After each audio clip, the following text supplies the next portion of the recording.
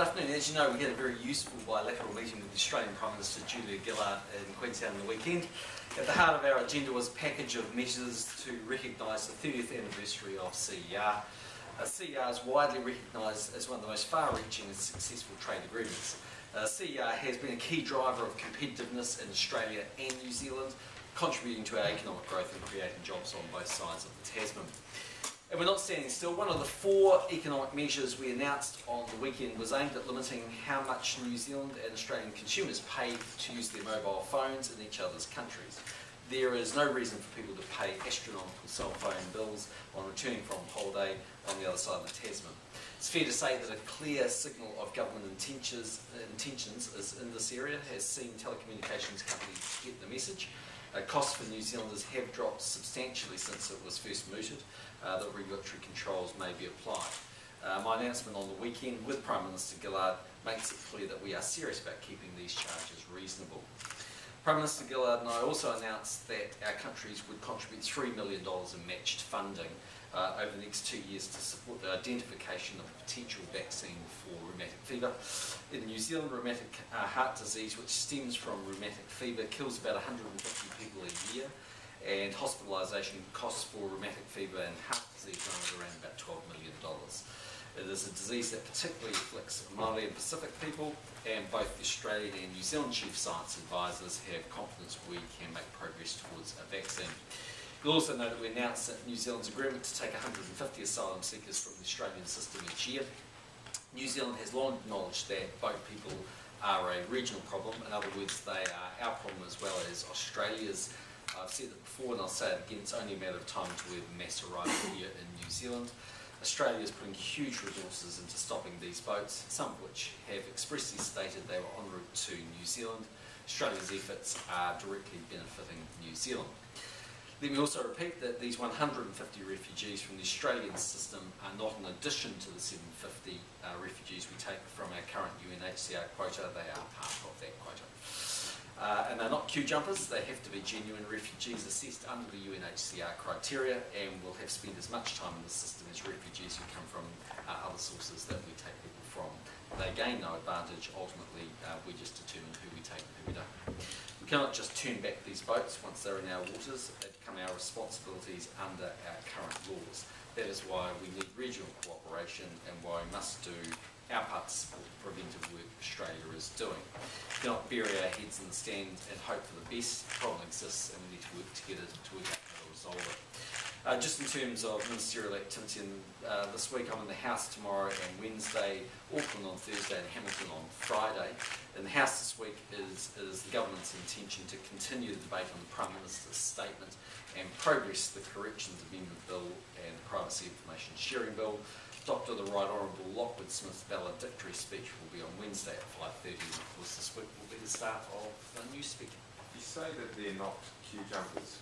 Why is that? Because of the no advantage rule that operates, what effectively happens is an assessment is made of how long someone would likely be in a camp from one of the other sources that we take people from, Africa or Asia and the likes, and that's the same process that would apply if they're in Manus or PNG or in the Australian system.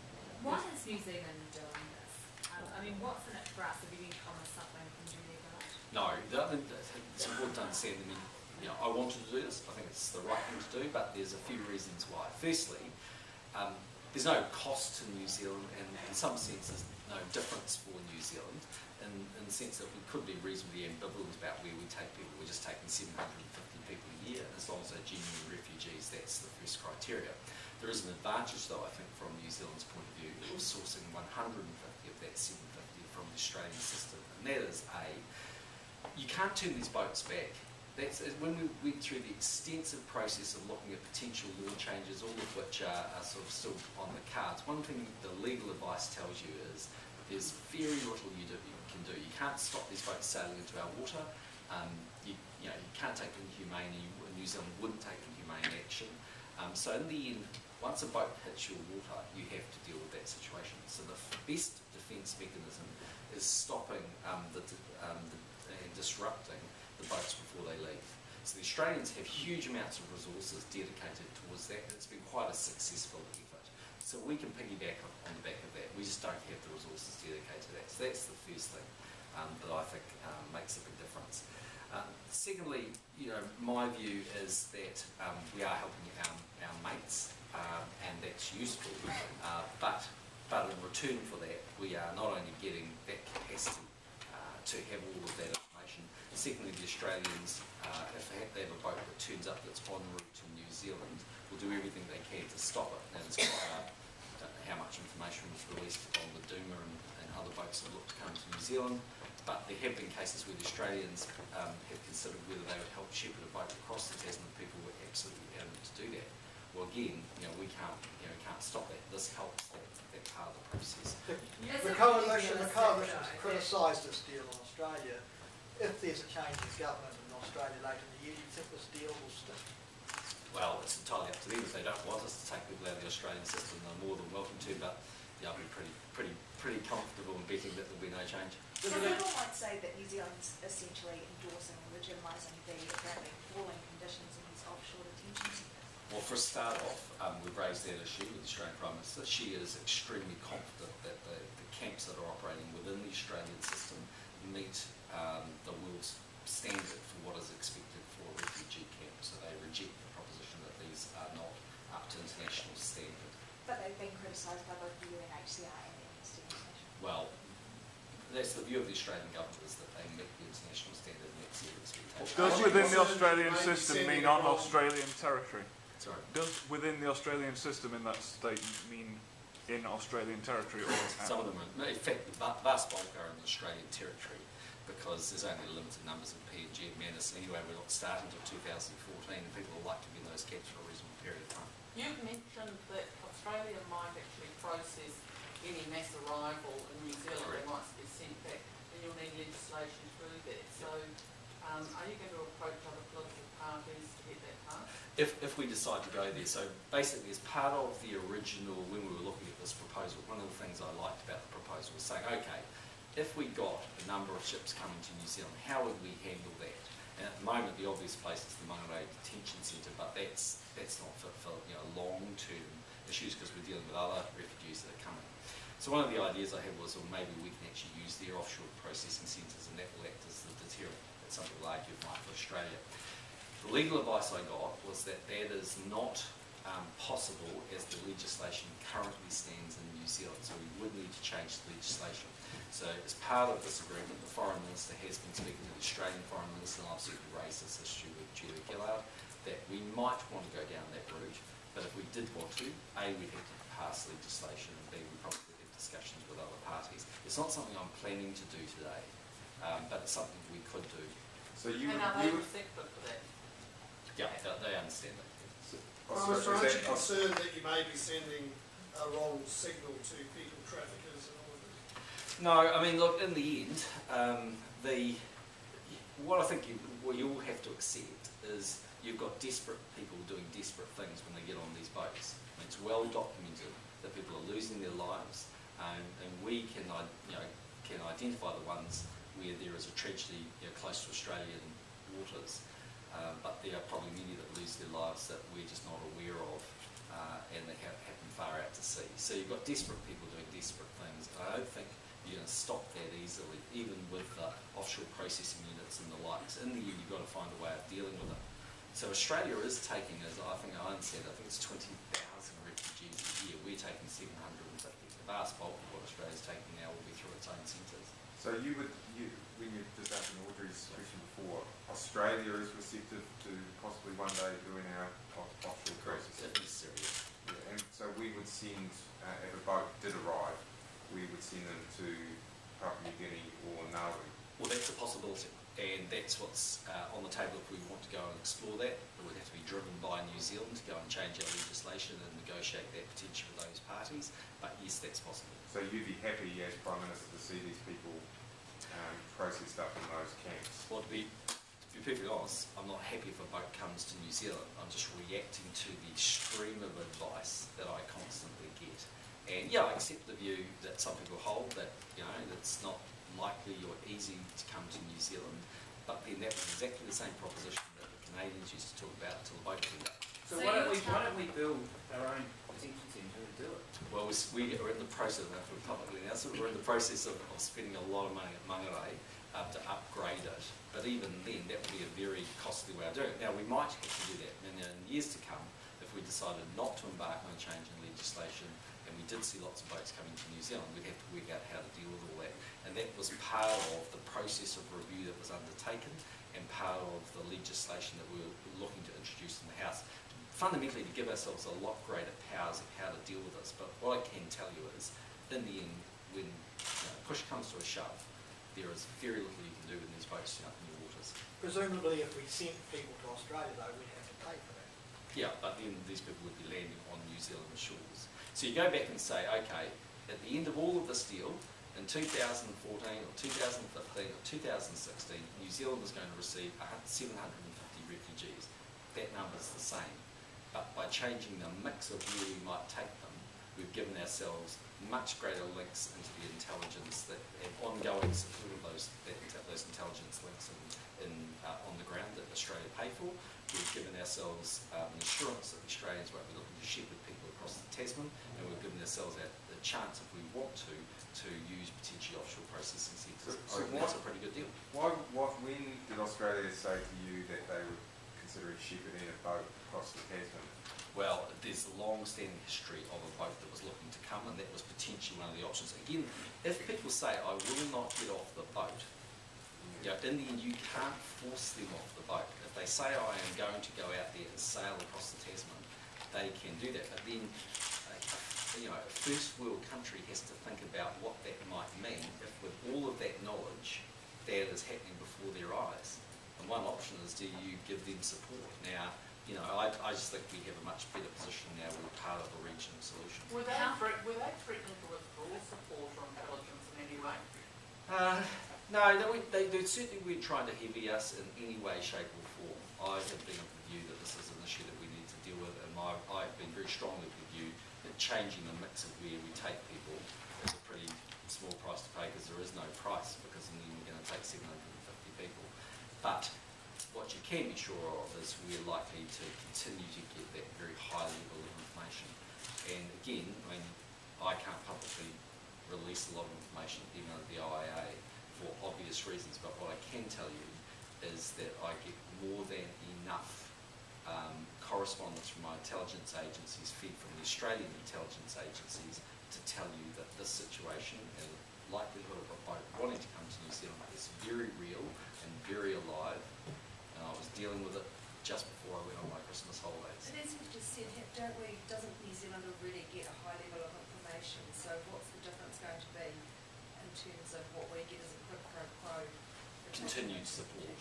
So I mean, in the end, if we just wash our hands of it and say, look, Australia, it's totally your problem, you deal with all the people, you take them all, then okay, but we can do that, and they'll probably continue to support us because it's a great relationship between New Zealand and Australia. But there's lots of areas where we try and work together, and where we take a regional approach. When it came to Ramsey, there's a regional approach. When it comes to rolling out education support in the Pacific, it's a regional approach. So There are lots of things we work on them together. But if there was no suggestion from the Australians that they would withdraw that support, and we're not actually getting a high level of support, then how is that an advantage to New Zealand? Because in the end, I think we've got to pull our weight, and I don't think it comes at a price to New Zealand, so why wouldn't we do it?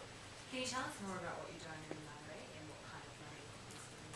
I don't know if we're publicly in this. I know the number, and I know that it's pretty major overhaul. You said when you Tens of introduced millions. the Immigration Amendment Bill, you said that you weren't planning to build a detention centre in New Zealand. Well, we're not. We've got Mangere, and we're going to revamp it. But are you expanding it for, No, just upgrading it. It's just old and tired and it needs work. Well, Mr, when you say you were dealing with this just before Christmas, about the possibility of a boat coming here, did you have some indication that one was on its way? Or Yes. did you? How big was that? Well, it came again, sourced by the Australian system, and they, as I understand it, either it fell over or they at least had enough information to ensure that it didn't take place. But all I'm telling you is this stuff is real. I deal with it all the time, and at some point someone's going to get a boat that's going to turn up. Now, even this deal doesn't fix that, but it's a hard place to get to. It's a long way away, but so is Canada. Yeah, because Billy Gillard at the weekend, she did make mention of how hard it would be to get here. She didn't seem to be as certain as you are now that someone could get here. Well, I remember the Canadians saying they didn't think a boat would turn up. I mean, look, in the end, the vast bulk of the boats that turn up in the Australian system a small craft that would really struggle to get to New Zealand. That's a statement of fact. But as every year has gone by, people smugglers have got more sophisticated, the boats have become larger.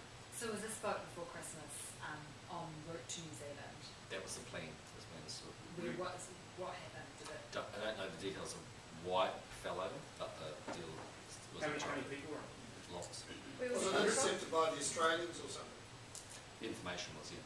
That they intercepted this boat on the Well, the information that was going to take place here. When you say lots, what do you mean? Hundreds. So where did the boat end up? Don't know whether it actually happened. And that's part of what we deal with. There are endless sort of plans that are hatched and information that we get and things that we do.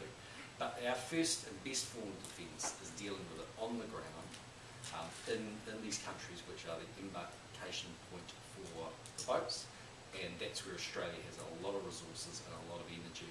And it's really useful for New Zealand to tap into that. So this is intelligence rather than interception. Correct. Yeah. So when you say the dip fell over, it's saying that it didn't actually leave, that there was. Well, I have any further advice that it's on its way, so I'm assuming it hasn't got off the ground or hasn't gone. Did you know where it was coming from? Yeah, Where, Indonesia or? that'd be a pretty good guess. So yes, Indonesia. They're pretty good You guess. suggested this morning that you might be able to pick and choose the 150. Do you Yeah. really think that?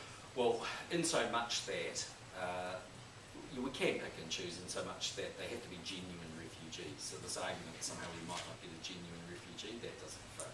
No, but once you've actually, you have a pool of Yeah, we have a pool. several thousand approved refugees, Yeah. are you then going to pick and choose? No, I think we'll be happy. We'll be happy as long as they fit the criteria of being a genuine refugee. So if you United Nations or any other international organisations, any feedback or concern about the change in where we'll be taking the mix of people? We've been taking them through our thought process and what we intended to do long before we announced what we did in the weekend. And what was their response? Well, I mean, look, in the end, they understand we have our sovereign right to choose where we take refugees from. So they weren't very happy. Well, I wouldn't put it in those terms and say that they understand, what we're trying to do, that maintaining the number of refugees we take, but instead of taking them from Asia and Africa, we'll take a small group from Australia. Why On a didn't you different just- trans-Tasman issue, Yeah. I noticed the absence of the voluntary project of mutual recognition of tax credits. Have we given up on that one? No. There's something in the communique, I'm pretty sure, that says there's ongoing work from the officials. I mean, I think what's fair to say is we push harder on that one than the Australians do. The fiscal implications for the Australian Treasury are much greater than ours. There's a bit of debate within each system about the absolute accuracy of whether it would be a self-funding, as I think the Productivity Commission argue all the work was done by NZIER, I think. But look, New Zealand's view is if you really want to have a totally integrated Australasian market, then we've done that when it comes to trade pretty much. We need to do it in terms of capital markets, and a really important part of that is streaming imputation credits. What hope have you got of getting further immigration legislation through to get the Australians to agree to processing? Because you haven't got the immigration amendment bill through yet. Well, that's subject to New Zealand passing it, so it's got nothing to do with the Australians. But in terms of if we wanted to change the legislation to use offshore processing, obviously it depends on where we want to send those people. So if it was PNG and Nauru or whatever, you get to go and talk to those particular countries. But in the end, we could potentially do that, yes. But would you have the numbers in the New Zealand Parliament to change the legislation? That I don't know. Well, wouldn't you check that first? It's quite a big step to make. No, because we're not planning to make that step today. We're just buying ourselves an option to do it if we want to. And did you consider when you took the 150 actually just adding it on to the existing 750 quota instead of incorporating it in it? No, I think we're comfortable that 750 is about the right setting for New Zealand. We put a lot of resources into refugees that come into New Zealand, so I think it's about making sure we give them as good experience as we can. There's obviously family reunification that sits on top of that, so the actual physical number is always more, and it's really important that we can provide them the best support we can around housing and social services and the likes. And so I think that number's about right for New Zealand at the moment. And Will do there be some you sort of- see the potential risk and the political risk in buying into Australia's detention model? No, I don't think so. But don't you see it as a detention model the way they're handling the refugees? No. Will there be any sort of secure area in the remap that's happening at Mangere? Well, I can't tell you that. I mean, I don't think so. That's not the plan of what we're doing at Mangere at the moment. Like What we're doing even at the moment is a small- revamp of the existing facility. So at the moment, if there was a mass arrival, you would detain them somewhere like an army camp. Well, there's a number of options, but Mangere is obviously the primary option, depending on whether it had people in it or not. But depends how big it was, but yes, an army facility technically, but that couldn't be forever, could it? And you haven't got legislation to actually do that yet. I mean, is that legislation actually going to pass? Well, I think so. We won't introduce unless we can get the numbers for it, but there's quite a pretty strong case, I think, for making the changes that we're proposing, and in the fullness of time we'll work that through with other partners that might support us. Well, it's selecting your report back in August and hasn't been a meeting today. Yeah, no, but we've also had a lot of things that have been pressing. I mean, we ran out of time virtually to get the alcohol law reform bill passed before Christmas, so it's all about what we think is the number one priority. So will you try and get this measure of Australian processing attached to the bill at the moment? I don't think so. I mean, my view would be we brought some optionality there, so the chance to do it if we want to. But I think my view would be we carry on with where we're going in the current bill, which is basically just giving ourselves better rights and sending some deterrent messages, which was the aim of that legislation. How important is the Navy in this disruption and prevention, and how concerned are you by the recent report that Australian sailors are needed for our frigate sail? Well, ultimately, if there was a mass arrival, then the Navy clearly would have to play a part. Am I concerned? No, look, I mean, in the end of the day, sometimes there are skill shortages and there's exchanges across the Tasman to fill those. You said that you're not planning at this stage to progress with the legislation to use the detention centres, but what events or what would change your mind on that? I think if we start seeing lots of boats. So that's So what you can- you'll do it after an arrival rather than try and see if there's support for it?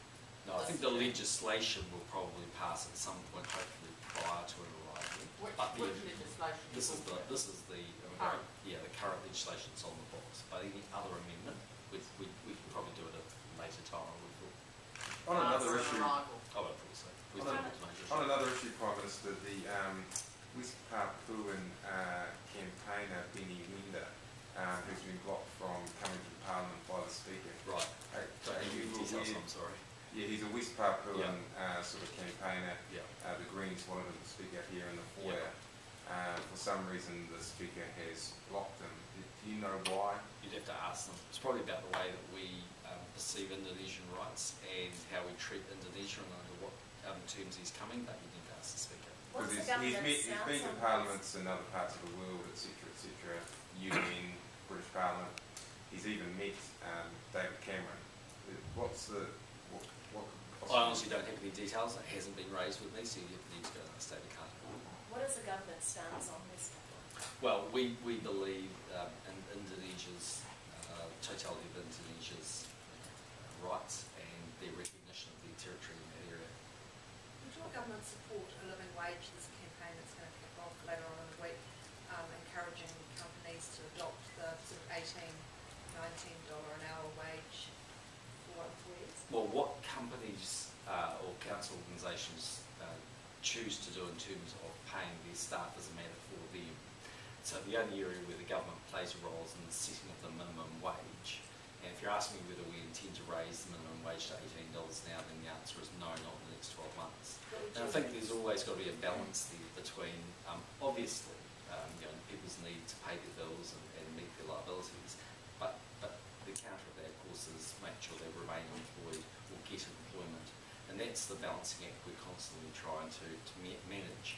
And if you think about what's been happening in the economy at the moment, labour markets haven't been that strong. You've got a situation where inflation is low, running at about 0.8%. So, I think in the end, companies, if they can pay more, obviously you encourage them to pay more, but I'm not sure it's as simple as saying this is a magical number and we'll meet it. Would you endorse a campaign though to set voluntary levels to encourage those companies to get up to that level if that's seen as a wage by which people could live more comfortably? I think it's very subjective, and it varies on circumstances. Like the minimum wage. I mean, some people on the minimum wage have it as a starting out point, and it's a very important stepping stone to where they go. For others, it's more their long-term pay because of the nature of the job they're doing. So I don't think we'll be running the advocacy campaign up to employers what they choose to pay.